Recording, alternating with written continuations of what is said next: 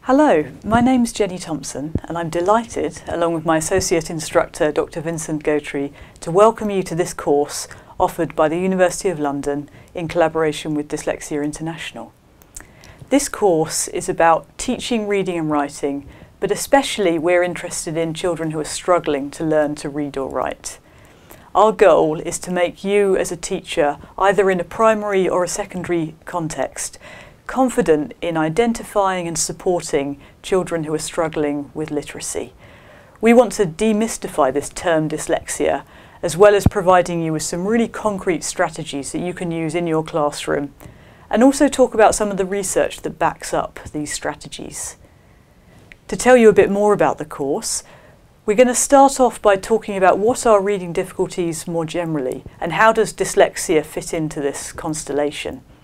We're also going to give you some simple assessments that you can use to both identify the strengths and the learning challenges of the individuals in your classroom. We're then going to move on and talk about inclusion. So this is how can you include all but the most severe cases of dyslexia in a mainstream classroom, and what are the best ways to achieve this? Then a large part of this course will be practical strategies and quizzes that are based on the principles of structured, multisensory, phonics-based instruction. We're also going to talk about metacognition. So this is how a child learns how to learn. And this is very critical for children with dyslexia, especially as they get into the secondary grades as well as further and higher education.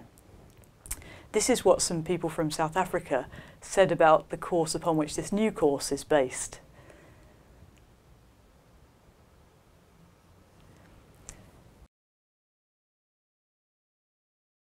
Another aspect of this course is we're going to look at the neuroscience behind reading. What's the brain doing when we're reading well and maybe not so well? And I'll bring in some expert guest lecturers to help with this part of the course. We're also going to tackle some special topics, so bilingualism and dyslexia, technological aids, as well as some of the legal requirements across countries to accommodate students with dyslexia. The focus here is on an alphabetical script. We're talking about English with some of its particularly challenging spelling. But dyslexia is something that we see across cultures and across scripts, and we do hope that this course does have wider relevance as well.